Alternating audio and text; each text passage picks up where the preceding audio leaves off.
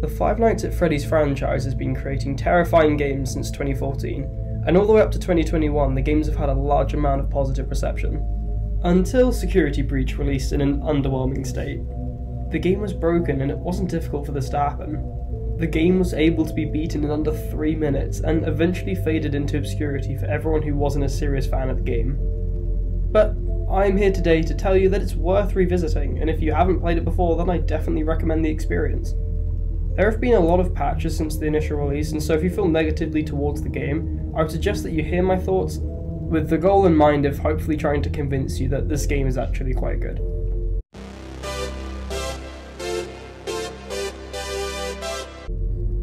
I recently played it for the first time after watching videos relating to it for over a year, and I completed it, and I've beaten it multiple times since. I haven't played a FNAF game this much throughout the entire series, and the other games in the franchise are all fantastic, so why is this the one that I'm so fascinated by? I believe that it comes down to a few factors, which is why I'm making this video. The first factor is the setting of the game. The Mega Pizzaplex is the huge mall that the player can explore and navigate to survive the night, and the main reason for why this is so appealing to me is because you can tell how fake the entire setting is.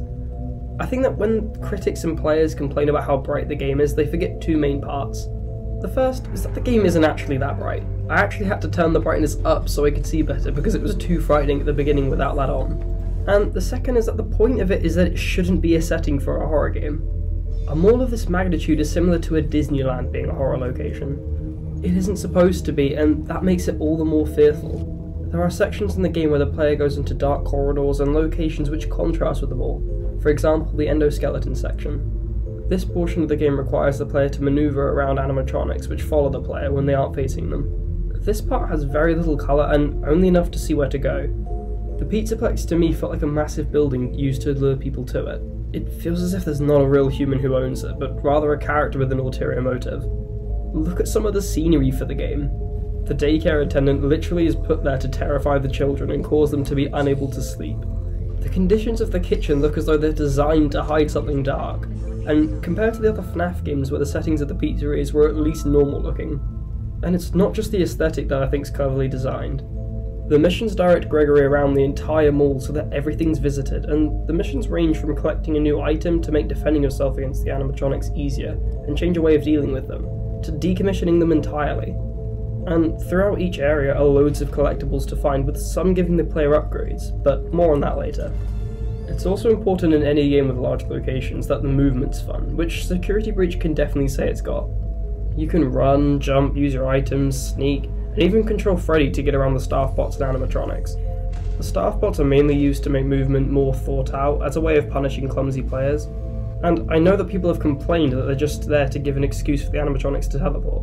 Which is true, but also without them the mall would not work as well, and if we're being technical, the animatronics have always somewhat teleported, even in the first game. So, in my opinion, I think that the mall is a great location for this game, and stands out compared to other horror games. The second factor is the sense of character strength increasing. Not many games I've played show a significant change of control as the game progresses.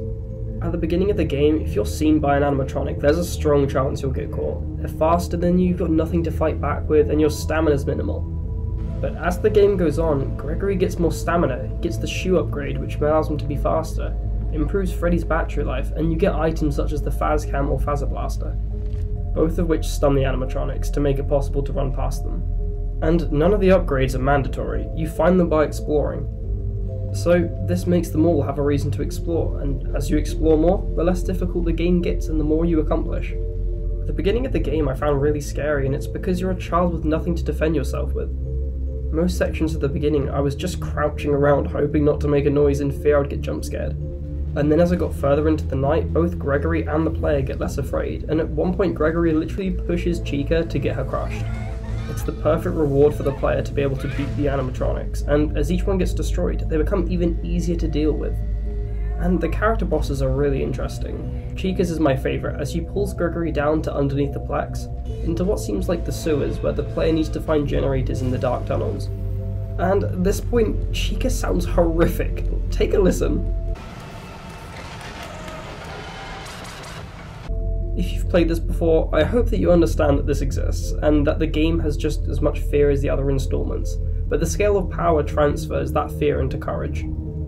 The final main factor is the story.